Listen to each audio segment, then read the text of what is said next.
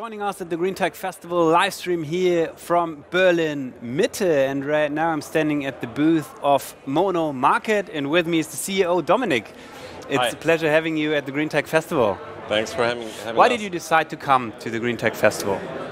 In general, it's a great place to meet like-minded people who have the same passion for sustainability, and it's our main goal to achieve sustainability with our products, even if it's pretty hard to reach this kind of sustainability in all kind of chains. Yeah.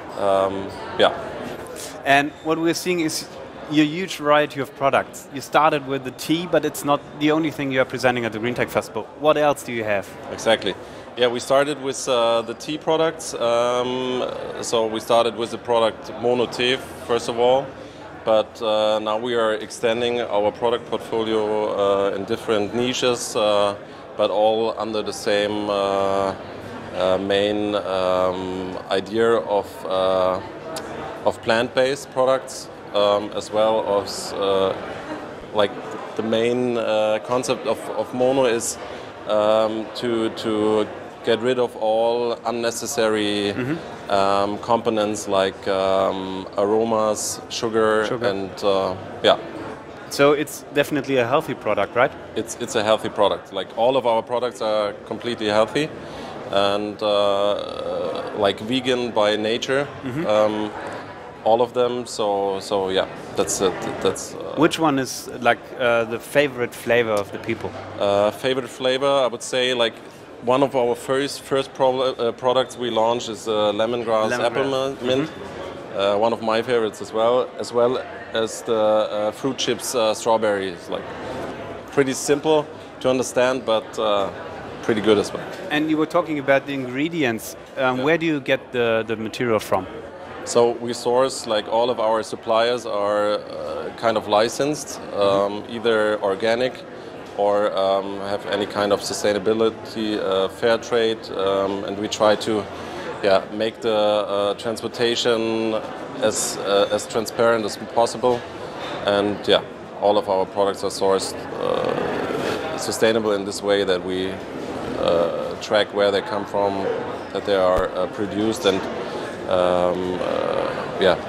in a good sustainable way. In a sustainable way. Food always goes along with packaging, right? Yeah. How do you contribute to that? So we still know that we produce waste. That's that's the poor fact when you like launch products. And as I said, like it's very important, and we did that on the first side, or in the first way, to calculate the emission of our products and the waste of it.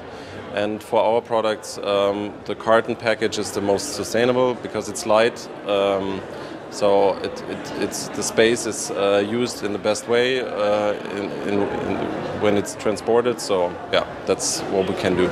And what's the biggest challenge for you as a company you are facing? It's sustainability, like to be honest, because like I said before, it's a huge challenge as a food producer to on the one hand to sell products and to make a product bigger, but on the other hand to get rid of the waste. So sure. That's the biggest challenge. And where can I buy one of those delicious teas? In different retail chains. So we started with organic stores, for example, here in Berlin, Bio Company, and different other huge chains like Rewe, and we expanded to different countries, European countries. That's mainly, or convenience stores, airport stores. And you were talking about tracking your own carbon emission of your products. Yeah. Do you do anything for reducing this as well? As I said before, like we try to find new ways of packaging. We are closely talking to Elopak, who are supplying the carton package. Still working on more sustainable packaging, like the lid, that it's not out of plastic. So that's what we are working for as well with the fruit chips, that we get rid of plastic or any kind of waste. That's super nice. And what are you looking for at the GreenTech Festival? I mean, there are so many different corporates, so many startups, interesting people to talk to. What's your goal? As you mentioned, I think that describes it perfectly, to meet other startups, big corporates who try to get more sustainable, but as well like to get exchange or have an exchange with different startups.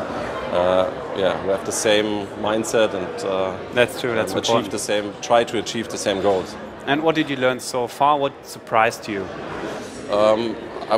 First of all, it was surprisingly that after like COVID, it was the first time to meet people again. It was really, it was a great moment. Just, I think that's first of all, that's it's a special feeling, definitely. A special feeling. Yeah.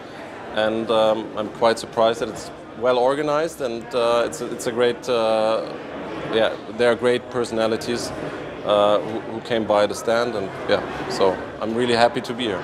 Thank you very much, Dominic, for your time. You at home should try this one. It's really delicious, and we wish you all the best.